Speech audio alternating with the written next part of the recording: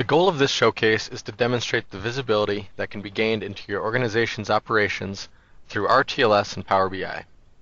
In this example, the problem the client faced was that the canned reports they were currently using did not provide the flexibility and visibility needed.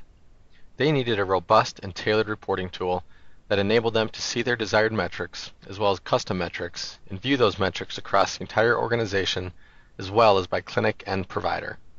They needed more visibility. The visibility that was gained included understanding trends in patient volume, questions such as how long and where are patients waiting, how long does it take for patients to go through the care process, which providers are adding the most value to their patients. The data can then be used to make actionable decisions. It's working smarter and more efficiently. First, let's look at the KPI report. This report provides executives with a high-level view into the metrics most important to them to answer the question, is the organization going in the right direction? This report outlines the 5 metrics of greatest importance to the executives in the organization.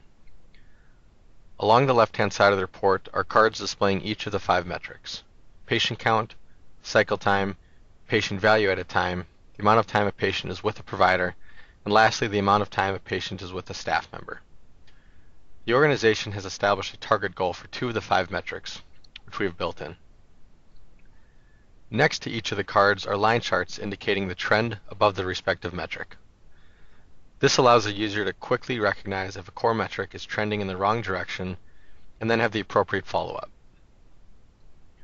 On the right-hand side of the report, comparisons of these metrics across each of the clinics. This allows leaders to view the performance of each clinic and identify which clinics may help prove best practice. Additionally, these bar charts allow the user to filter across the report based on the clinic or clinics you've selected.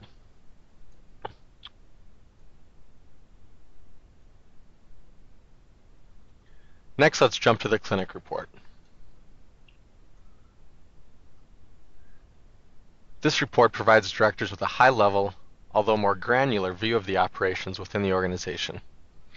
This report details 6 key metrics, allowing directors to answer the question, what do we need to work on?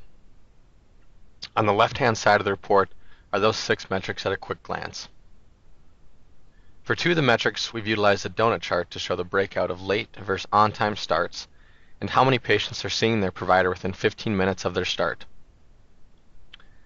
These visualizations allow directors to quickly determine if their clinic is operating as it should be in any given time frame. The middle of this report includes information pertaining to a patient's cycle time. This includes the total duration as well as each phase of care, illustrated by the pie chart. There are a few other elements included in this section.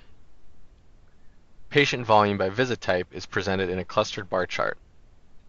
This gives insight into how many patients have been seen or how many physicals have been performed. This also allows the user to filter across the report based on any given visit type.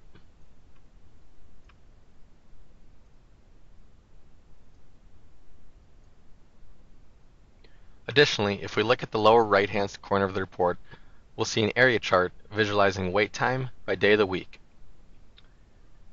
This enables directors to communicate with supervisors and ensure that staffing is appropriate for the day of the week. Thank you for watching this showcase of operational intelligence in RTLS. If you have any questions about our set of reports or want more information about how to embed business intelligence into your organization, please contact us at Eide Bailly.